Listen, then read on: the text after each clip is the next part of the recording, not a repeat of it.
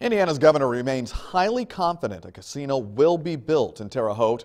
That's in spite of the Gaming Commission's investigation into those formerly involved with the project.